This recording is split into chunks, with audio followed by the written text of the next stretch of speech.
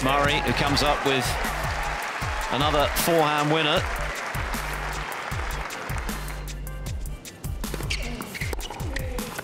And Murray's done it. Edmund's challenging, but I think Murray's caught some of the sideline there. Oh, a couple of coats of paint, but it's in.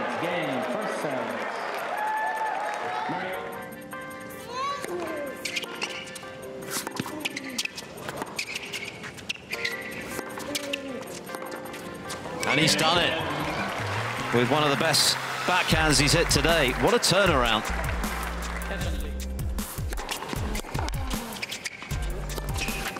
Well, it wasn't clinical from Carl Edmund, but it's quite a shift in momentum.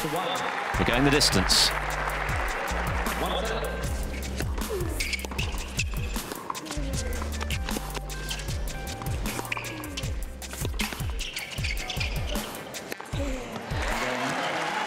So once again, Murray moves in front.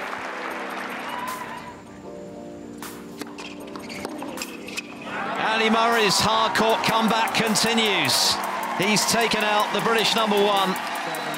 It means so much to Murray.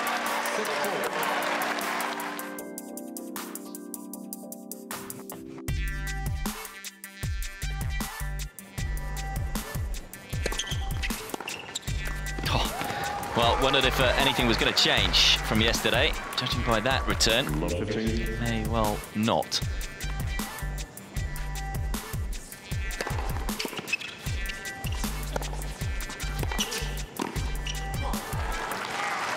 Area of his game that he's well aware that he wants to improve, being at the net. 15-30.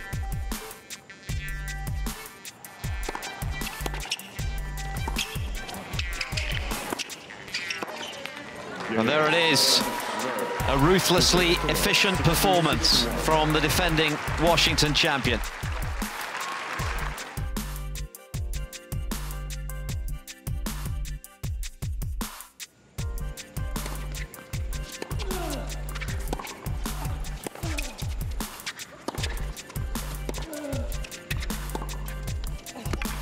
Just feel he was behind the 8-ball again, deciding to take the service return on the forehand, and all the momentum was then with Nishikori.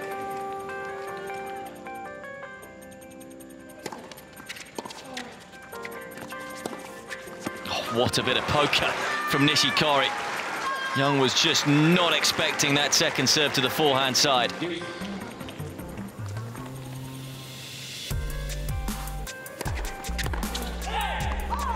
Well, he had to work hard in that service game, but overall, that is a high-quality set from Kei Nishikori.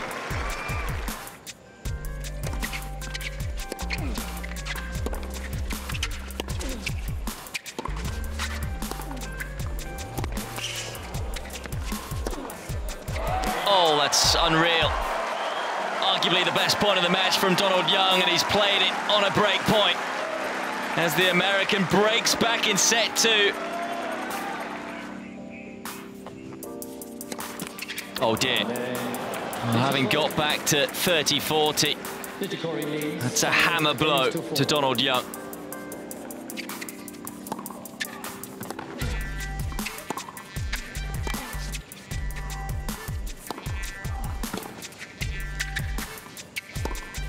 He's certainly not moving as freely at all, Young.